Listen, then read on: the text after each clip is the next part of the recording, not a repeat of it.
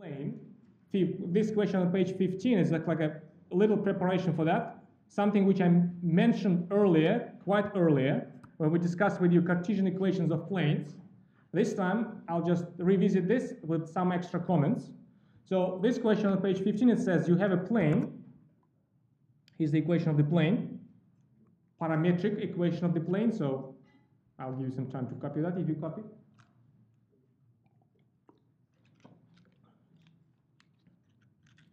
I made a picture here.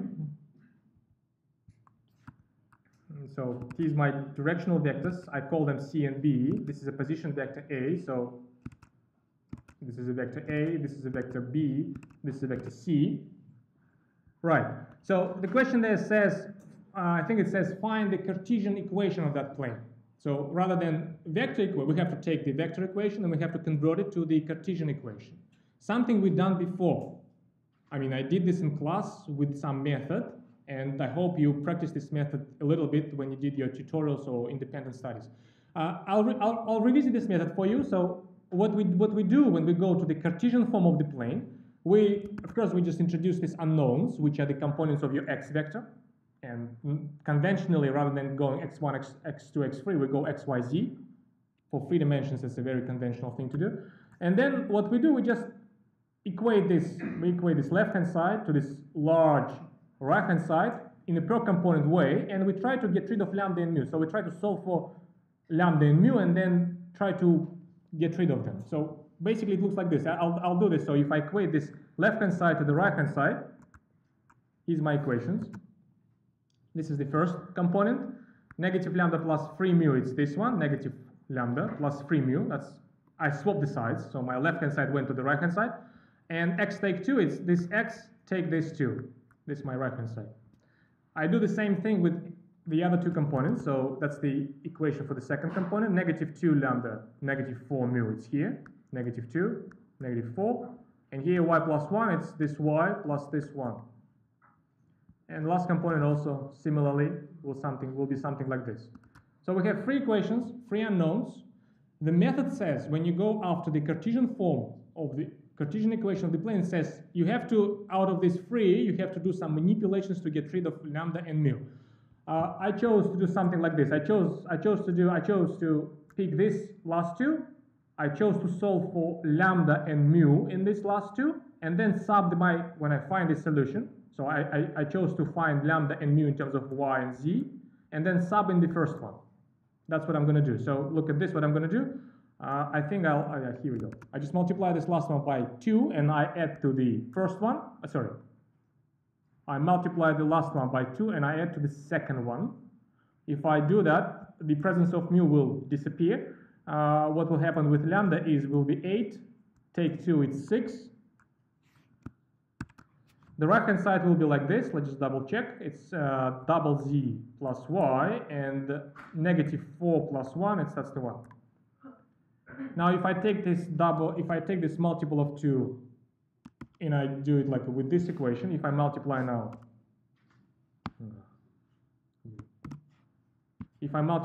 this by 2 and add to the last one, by doing so, I will remove the presence of lambda. What will happen with mu is, that's what will happen with mu. It will be negative 8 plus 2, it's negative 6. Right-hand side will be double y plus z. And here will be 2 plus negative 2, 0. So here's my solution for lambda and for mu. I mean, it's not like I can divide by 6 and negative 6. It will be the solution for lambda and mu in terms of x and y, in terms of z and y, sorry. Now I take this and I plug in here, and that will be done. That will be the Cartesian equation of my plane in terms of x, y, z. So what I will do actually, I will multiply this by 6, because rather than dividing this by 6, to avoid dealing with fractions, rather than dividing this by 6, I will multiply this by 6. So if I do that, it will be something like this, right? It will be negative 6 lambda plus 18 mu, 6x, take 12. And now I can replace this negative 6 lambda with the negative of this whole thing, and this 18 mu's with the triple negative of this thing. This substitution, actually I did this in full here. Here it is. This is a substitution for the negative 6 lambda from here. So negative of this right-hand side. This is a sub for this one, which is the triple of this, and with the extra negative. So it is 6 lambda plus, I don't know, wait, yeah, but extra negative is here actually. Extra negative here in front of the brackets. The right-hand side stays as it was. So if you just rearrange things, if you cancel what you can cancel, if you make it look simpler, here's your Cartesian equation. Here it is. Here's my Cartesian equation of the plane, right? Negative 6x from here. Negative 7y is this y and this negative 6y. And negative 5z, it's this negative 2 and this negative 3. And 15 came up because this 3, we plus it with this 12. This is a Cartesian equation of the plane. This is something which shouldn't be new for you. This process which I did here, this shouldn't be new for you. We discussed this at length. Well, we discussed this, I don't know at length or not at length, but we discussed this to some extent when we did chapter 2, if I'm not mistaken, 3 chapters away, three chapters ago. Now, what we're going to do now, I mentioned something about this, about what's these coefficients, negative 6, negative 7, negative 5 represent, and this time I can give you more insight into this, more comments. So, look what you can do now. You can take this equation and you can write it in a slightly different form. Look at this, what I'm going to write now. I'm going to put it like this. I'll open it, the whole thing. Rather than having this equation, I'll convert it into this. Look what I did. I just took this 15 and I sort of split it across different x, y, and z's. I mean, if you expand these brackets, if you take this negative 6, multiply with this negative 2, if you take this negative 7 and factor with this 1, if you take this negative 5 and with this negative 2, if you do all of this arithmetic, if you bring these all numbers together, it will be 15. Look at this. It is 12 here, right? Negative 6 times negative 2. It is negative 7 here, so it's now 12 negative 7 is 5. And it is plus 10 here, so it is 15, truly 15. I just split this coefficient 15 across all of these x, y, and z. Why did I do that? Because now when I look at this expression, I can say something like this. I can consider this as a dot product. It's a dot product of two vectors. First vector, it's the first factors in all of these terms. So negative 6, negative 7, negative 5. This vector. And a second vector,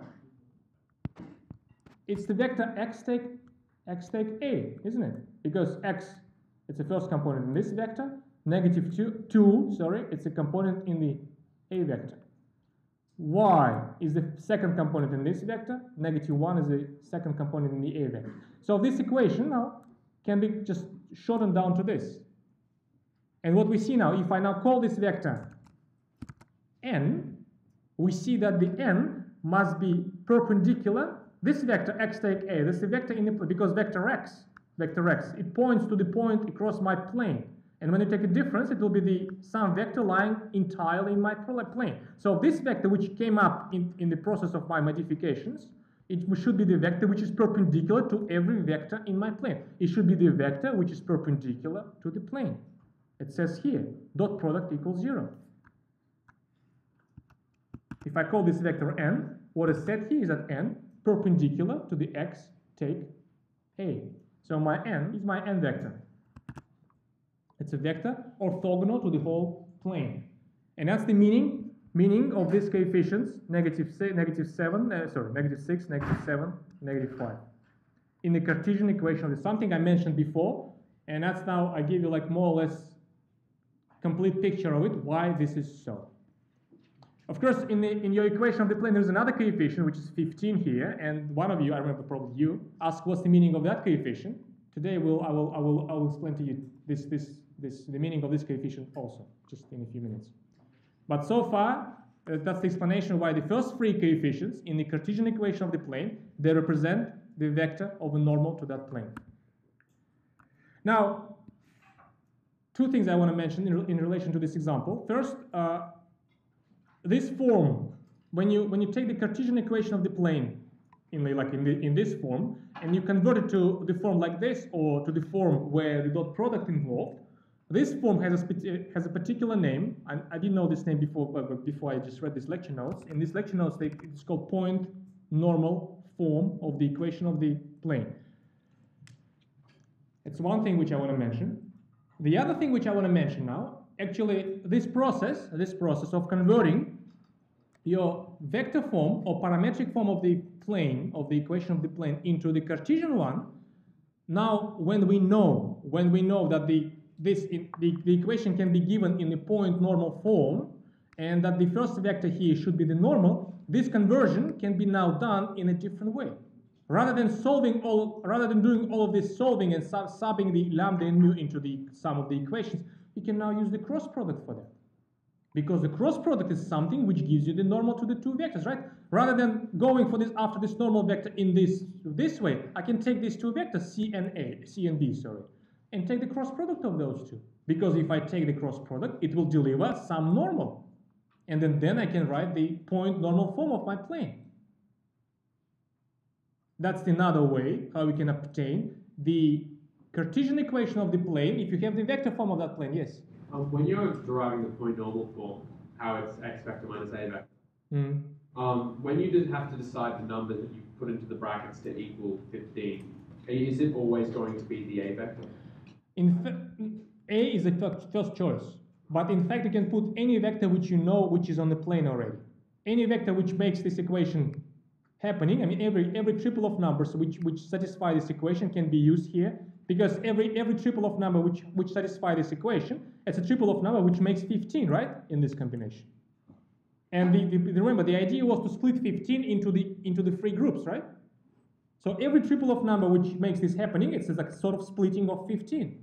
You can use this triple of number. A, of course, is the first choice because it was given to us up front.